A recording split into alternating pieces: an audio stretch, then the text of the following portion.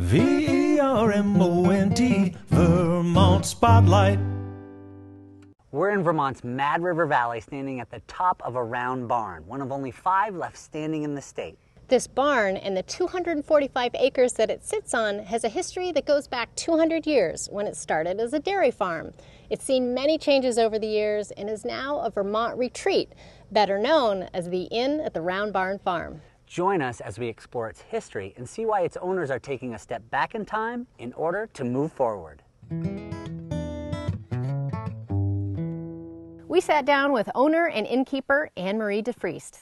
Anne-Marie, tell us about the concept of a round barn. Well, originally, Doug, the Shakers believed the devil couldn't catch in the corners of a round barn. But there's also a practical side, right? Well, Vermont dairy farmers appreciated the gravity. They could have the hay upstairs, the cows being fed in the middle level and milked, and the manure down in the basement. Very efficient for dairy farming. So your family bought this in 1986. What was the barn like and the house, and what did it take to restore it? There were dead chickens in the barn. A big section of the roof had fallen down. If we didn't work on it the winter we did, it would have ended up on the ground. It would have been a lot easier for us to knock down these buildings and change this farm and start all from scratch. But we were into the restoring and the sustainability from the very beginning. That's the concept in which we built this place.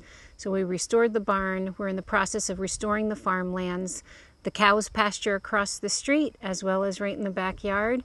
We have maintained the soils, keeping them organic, not using any herbicides or pesticides, and growing a lot of the produce. We plan our menus based on what's coming out of the garden and shop for our food out of the fields from our local suppliers and plan our menus around that. We've partnered with a local farmer, Dave Hartshorn, and he grows and we harvest a lot of the food that's served here at the inn and for our weddings and our parties.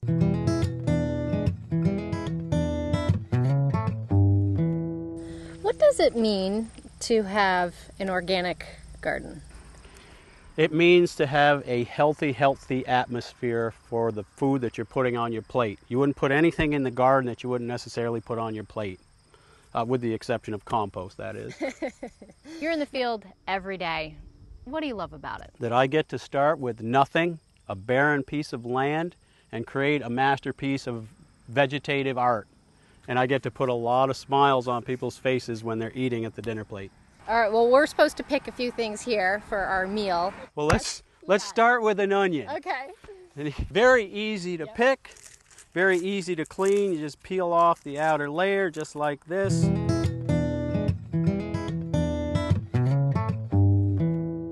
Next, we deliver our fresh organic veggies to the inn's executive chef and Vermonter, Charlie Menard.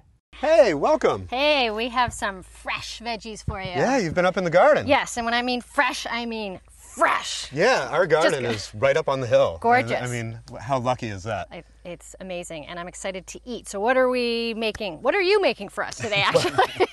I got up bright and early this morning. I got our clay oven going, put in some maple brined Misty Knoll chicken. It's farm-raised Vermont chicken. And you guys are right on time with bringing the vegetables in. And we can get those in there, and hopefully everything's going to come out at the same time. We'll have ourselves a nice late lunch. So how long have we got? Well, it's going to be about 20 minutes. Sounds like just enough time to go make some cider. Perfect.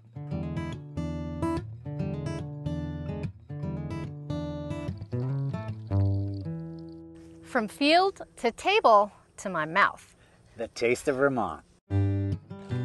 To enjoy the field-to-table experience for yourself, or to learn more about Round Barn Farm weddings and cultural events, visit theroundbarn.com.